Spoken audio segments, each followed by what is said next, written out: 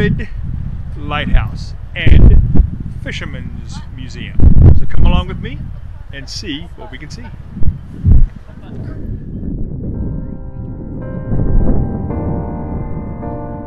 Now it is $3 per person, and here's the hours of operation, weather permitting.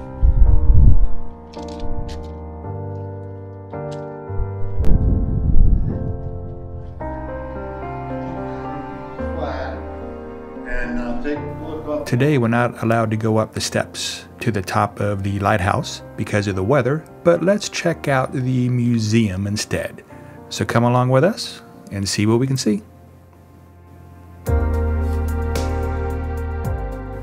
The Fisherman's Museum is located on the first floor of the keeper's house, and there is even a possibility of renting the apartment on the second floor.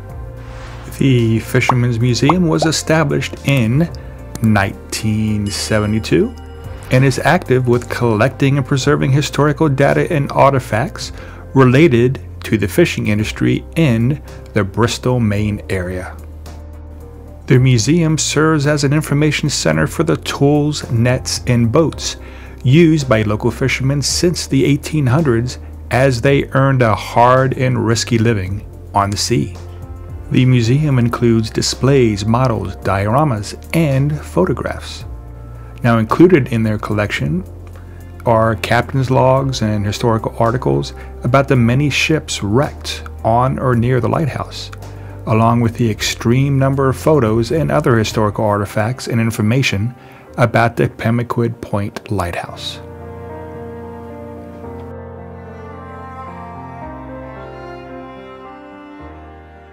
For many years, the museum staff and directors also served as guardians of the lighthouse tower, working with the U.S. Coast Guard to ensure that the lighthouse was properly maintained and in good working order.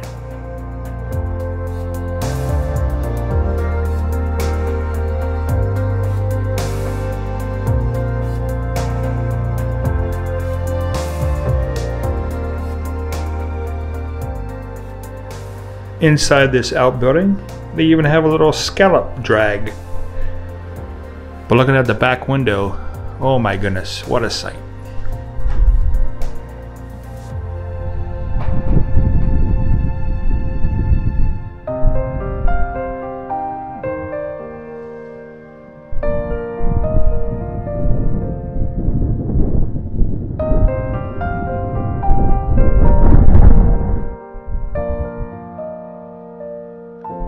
Also in the park area is an art gallery, which you can see that building on the left.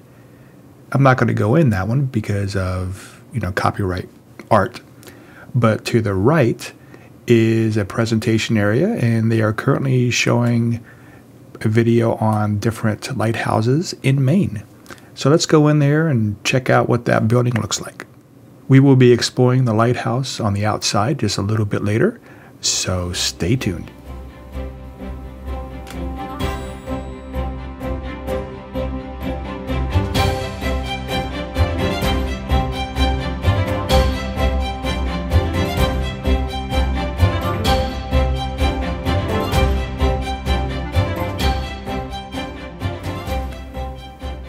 At the very back of the parking lot, you will see a restroom sign that will take you to a white building. In the first part, you will see ladies. Walking towards the back, follow the restroom sign, you will see the men's bathroom, which does seem to be handicapped accessible. But they also do have an all-gender bathroom that is definitely handicapped accessible. Now let's take a look at this beautiful lighthouse from the outside. The Pemaquid Point Lighthouse, otherwise known as Pemaquid Point Light, was commissioned by John Quincy Adams in 1827.